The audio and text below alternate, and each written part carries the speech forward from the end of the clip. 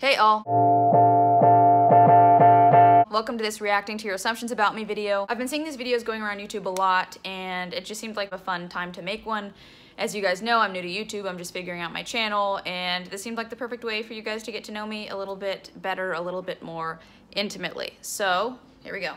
Sineer Mert says, I assume that you have a really dark sense of humor. I definitely think that's true. I mean, I can laugh at like lighthearted things too, silly things as well, but I'd say my sense of humor comes from a place of like tragedy. I think humor is a coping mechanism. I don't think anybody's disputing that. And I think the best humor has perspective to it and has a darkness to it. I think memes and GIFs can only go so far. Naomi B says, when you've acted in the past, you've always wished you were the director. For the most part, yes, that's true. For the most part, when I've been directed, I've always been like, oh, I don't know, this is going off the rails. Or I've had my own plans, my own ideas, my own agenda, my own way of wanting to do it and wanting to see it. So that's pretty true. Although I have worked with some really cool directors. I like how I was trying to save it, like after I already gave my whole answer. The damage is done. Okay, I can't save it now. Stacy Kennedy says, you're actually a lot shyer than you seem to be, and press interviews usually give you anxiety. I was very shy when I was really little. I don't think I'm super shy anymore. I'm an introvert for sure, but I guess I'm just used to talking to people. I've done it enough times that it's kind of whatever to me now. But press interviews sometimes do give me anxiety. You can tell because my voice shoots way up. I don't know what happens.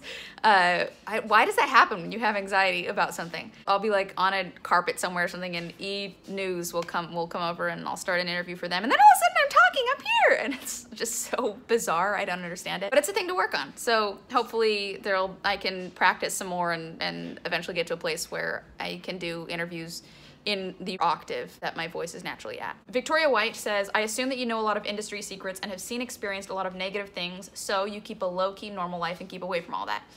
Yes and no. I definitely, of course I've seen negative things. I think we all have though. I don't think that's something unique to the entertainment industry, but I do try to keep a pretty low-key normal life. I try to be healthy and keep a nice lifestyle that works for me and keeps me sane and happy. That's the aim. Wendy Gonzalez assumes your career is the only thing you're really committed to. And no, I don't think so. I think I'm first and foremost committed to my health and well-being, and of course committed to my family. I have 3 awesome brothers and I'm super close with all of them. They're great. But I am super committed to my career. Yeah, I for sure am, and I have been for as far back as I can remember. I started acting when I was 6. My mom put me in it, and I've been pretty committed to career stuff ever since, whether that was acting then or writing and directing now. It's definitely a top priority for me and something that makes me feel good to pursue. Christy Reno assumes that I'm really sarcastic, but actually very sensitive. Yeah, that's true. I'm sensitive in certain ways. Some things in some ways I'm not sensitive at all. It just kind of depends on who the person is, the context of the situation, of course. But generally I'm not sensitive, but when I am sensitive, I'm super sensitive. And sarcastic, yeah, that's, of course. FM James says, I assume that you'd rather be alone most of the time. There were a lot of those kinds of comments. There were a lot of people assuming that I like to be alone, that I'm an introvert, that I like my alone time, my solitude, whatever. And that's definitely true. I love solitude. I think it's really important for personal growth, for self-development. I care about that a lot, but alone most of the time. I guess I like to be alone about half of the time, I would say, but I do love to spend time with the people close to me. That's really important to me as well. So I think it's just kind of a combination. Carlos Cruz assumes you're an absolute workaholic. I like balance. I do like balance in my life. I really love my work. I love to write. I love to direct. But I do try to find balance just because I think that's important. I'd probably land in workaholic territory, but I always have an eye on balance. Not that I always nail it by any means. Melly Santos says, I assume you actually hate country music.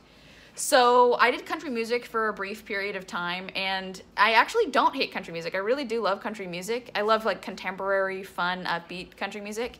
At the time when I was doing country music, I loved Keith Urban and Rascal Flatts and Carrie Underwood and Lady Antebellum. And now I actually I went on a weekend trip with my friend who works in country music. She's a manager. She's very talented. And I listened to some new Maren Morris stuff, and Kelsey Ballerini, I think is her name, Kelly Ballerini. Kelsey Ballerini, tell me in the comments below what her name is. But I was enjoying both of their songs. River F assumes you only interact with your fans when you're promoting something or have a new project coming out. I thought this was a really interesting assumption because I think I do tend to be more active when I have something coming out. But the reason for that is that this is so sincere right here. I guess if you preface something with it being sincere, maybe that automatically makes it seem less sincere, but just trying to tell you the truth. I don't like wasting people's time, and I definitely have a lot of thoughts on social media and how I think it ought to be used, how I think it can serve people, and how I think it can take away from people. And my intention is never to waste anybody's time, but if I do have something cool that I think is worth people's time, then I will spend some time promoting that. And then also if I just have something that I want to share that I think is interesting or fun or could be of some value in some way to somebody, then I will post that as well. So the answer is that I don't only interact with my fans when I'm promoting something or have a new project coming out, but I do only interact with them when I feel that I have something to offer. Dennis Pye assumes that I am a minimalist person, and I definitely got on the minimalist trend a couple years ago when it was like really heating up, and I thought this is the lifestyle for me. I'm not a super minimalist, as you can see by the things around my house, but I definitely streamlined my life quite a bit, got rid of a lot of stuff, and I really like it. I like knowing everything that I have, and not having too much is really important to me. I also grew up in a household where there was just way too much stuff everywhere all the time, so I think me wanting to keep a minimal amount of things is probably a result of that. Jordan Barclay assumes that I didn't like my Eric Andre interview. I loved it. Are you kidding? I love Eric Andre. That guy's great. Austin Keithley says, I'm assuming you still have a crush on Jordan B. Peterson.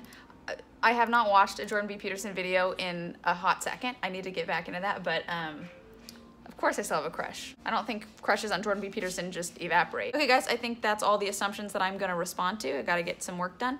But thanks for sending in your assumptions in the community tab. That was really cool to see what you guys had to say. And I'll be posting in there a bit more if I have some other ideas for upcoming videos and wanna get some suggestions or reactions from you guys. Thanks for hanging out. See you later. Bye.